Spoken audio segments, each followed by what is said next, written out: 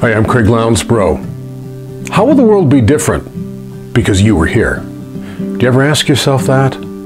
I have many times. Look, you won't leave the world the same way that you found it. In whatever way and to whatever degree that you do it, you're going to leave the world different. Now, whether that's better or worse, well, it's up to you.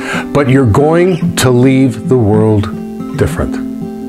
But you know, a lot of people have a hard time believing that they can actually make things different. And that's sad, because you were created to make things different. And I think that a lot of people have a hard time with that because they really don't see themselves as being powerful enough, or important enough, or smart enough, or whatever it is that they feel they need to be enough of to make any change.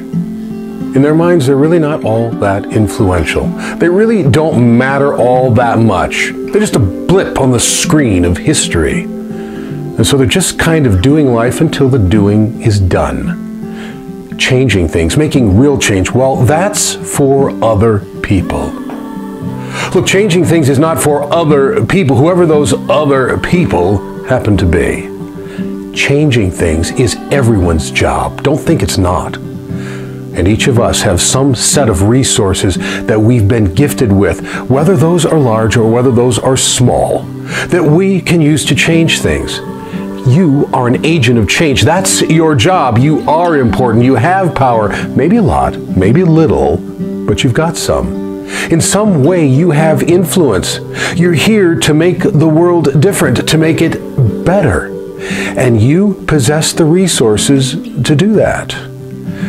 Now, when it comes to change and being reminded that I have a role in it, I always find inspiration in this.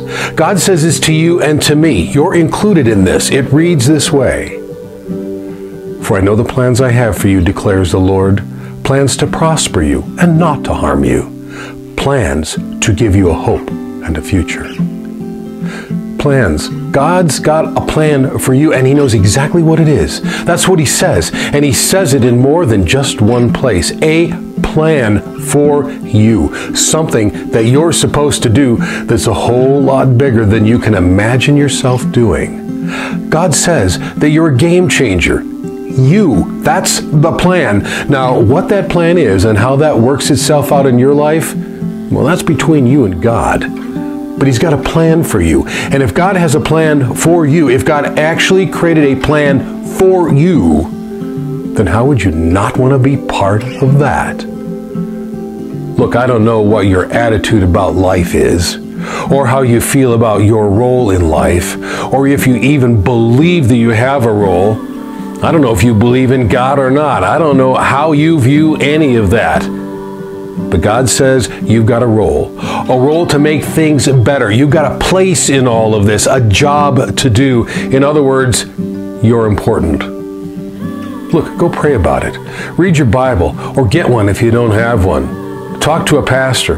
Go to church. Find a Christian podcast. Listen to Christian music.